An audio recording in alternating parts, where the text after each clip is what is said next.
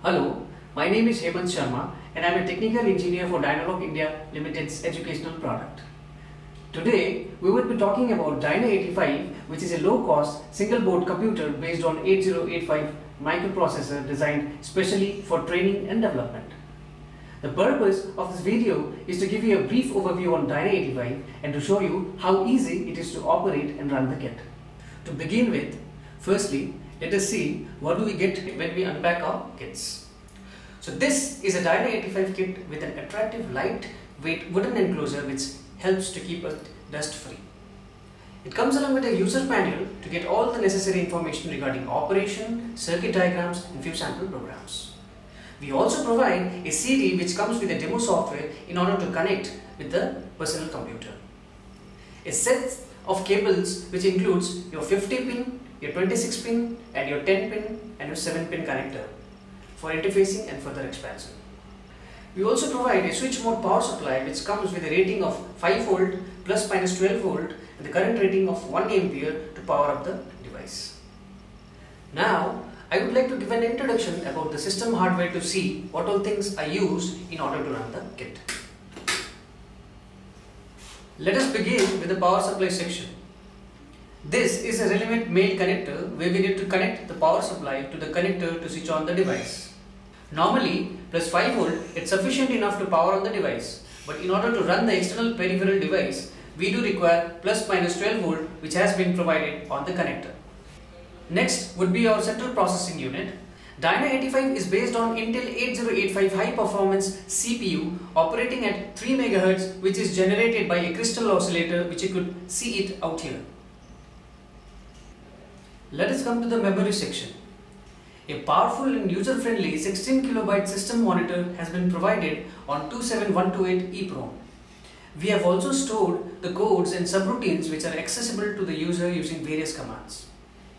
A 6264 RAM with 3.6 volt nickel-cadmium battery backup which consists of 8 KB memory is provided on board for fetching and executing the codes.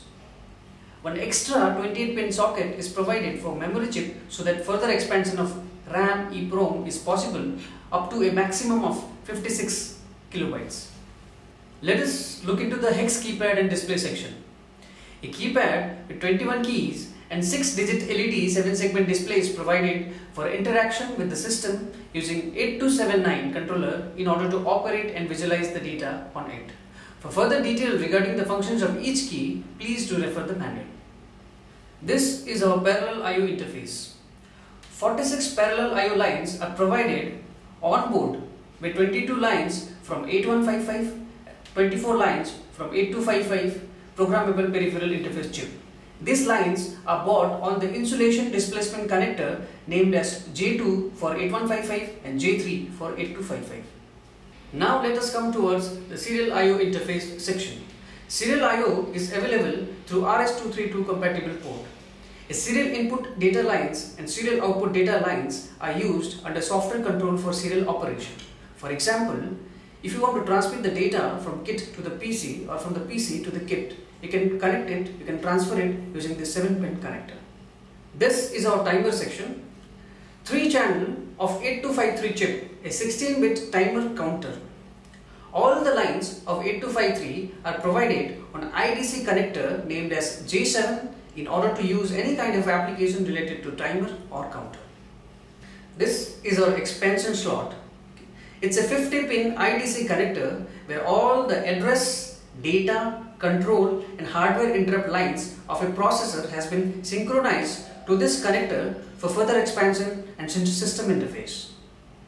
Rest, the components which are there in this kit are your latches, your buffer and your active and passive components. As we all know, the processing speed of a microprocessor is very fast and cannot be visualized with our naked eyes. So in order to see the operation and analyze the results, we use latches as a temporary memory. There are current amplification buffer used to maintain the current rating for running the device. So this was an overview about the system hardware so as to be familiar with the kit. Now let us begin with the operation of the kit. Before we start the programming section, certain things are to be noted. First, Please to make sure the jumper settings on your board is as per factory settings in order to avoid any kind of error on kit. Second, memory mapping of user RAM starts from address C000 to FFFF. User could write the program anywhere between C000 to FFFF. Thirdly, get the program along with the hex code which has to be entered. Let us start with a simple experiment of adding two 8-bit numbers and store the result in some memory location. To begin with the experiment, let me power on the device by connecting SMPS to the kit.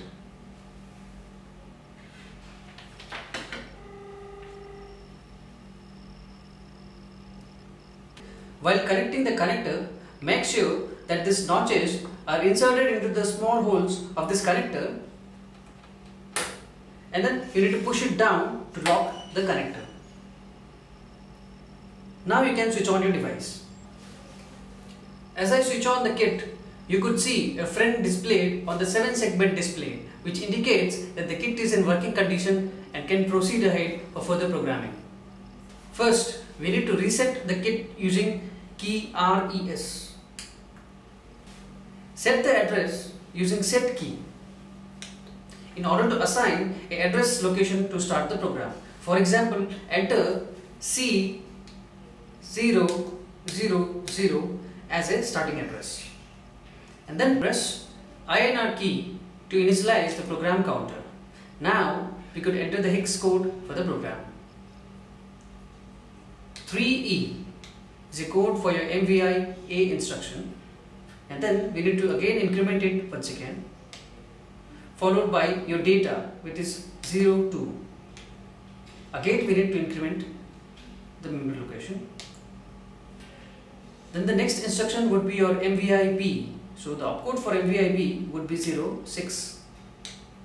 Again we need to increment the program memory.